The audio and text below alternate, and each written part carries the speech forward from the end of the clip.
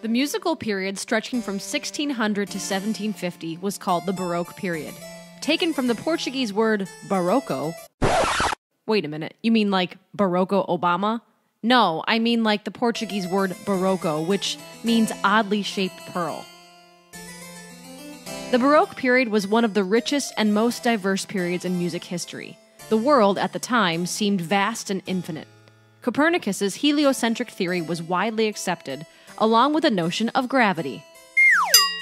The telescope was a huge invention of the time period and forced us to look beyond our own oblate spheroid. Philosophers like Descartes, Hobbes, and Locke tackled questions of our existence, while artists like Rubens and Rembrandt breathed new life into artistic culture. Foreign trade and colonization helped expand European nations.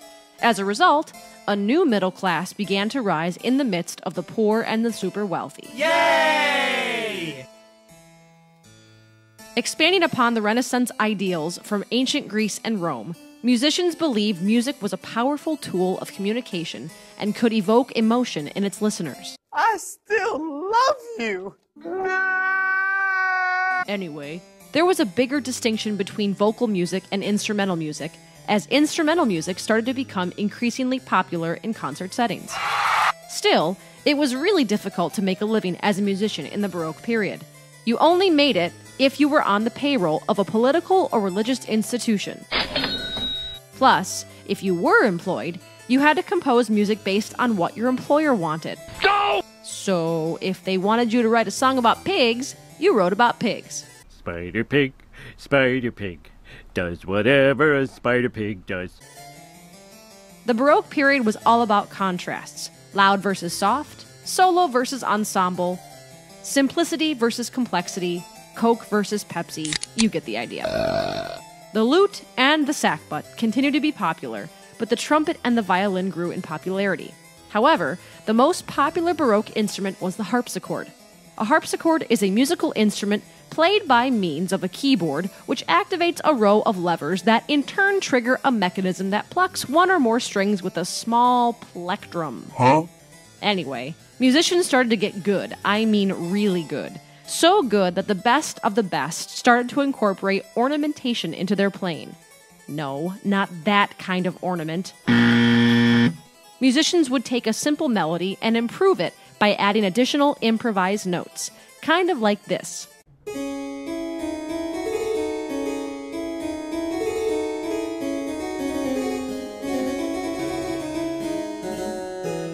Public concerts were rare, but became more and more common.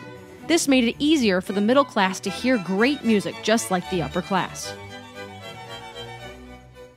Like the Renaissance, many Baroque composers hailed directly from Italy, like Monteverdi, Corelli, and Vivaldi.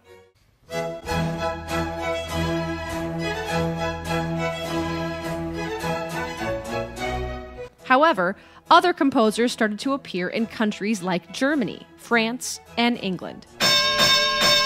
And in this corner, hailing from Germany, we have Johann Pachelbel, George Friedrich Handel, and Johann Sebastian Bach. And in this corner, from the land of cheese and baguettes, give it up for Francois Couperin and Jean-Philippe Rameau. And last but certainly not least, coming directly to us from the streets of London where they drive on the wrong side, put your hands together for Henry Purcell. The Baroque period brought about new vocal art forms called the oratorio, cantata, and most importantly, opera, which is a drama that is primarily sung, accompanied by instruments, and presented on stage. In the world of instrumental music, the status of the solo performer was elevated with the concerto, a composition for an orchestra and a brilliant soloist. And to make a long story short, too late! Barocco Obama is not a real person. Gravity told us that if we drop things, they fall. Music can evoke great emotion. Why are you crying? The harpsichord was the most popular instrument, but the sackbut is still kicking. Musicians started using ornamentation to make easy pieces difficult and to decorate their Christmas trees. Concertos were like rock concerts for extraordinary musicians. Oh, and opera singers sang everything.